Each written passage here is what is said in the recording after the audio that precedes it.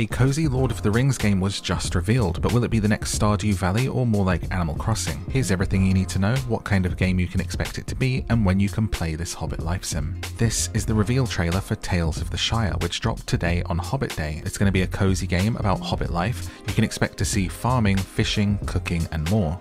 Cozy gamers are losing their minds comparing it to Stardew or Animal Crossing, so what's it going to be like? We don't know yet, but I would expect you would see something like Dreamlight Valley or Palia. You're very likely to get a simple story, if any, because they don't have the rights to do much else other than Hobbit life. Previous Lord of the Rings games have been combat heavy. The closest thing to cozy has been maybe the card game, the online MMO, or even the Lego game. But the world of Middle-earth is absolutely perfect for a cozy game. I've been reading the books on my bedtime story podcast, Wink, and the whole first book is food and forest walks and saying nice things to each other. But what kind of game would you want it to be like? Let me know in a comment. You can play Tales of the Shire in 2024, but follow for updates because I'll be watching this one closely.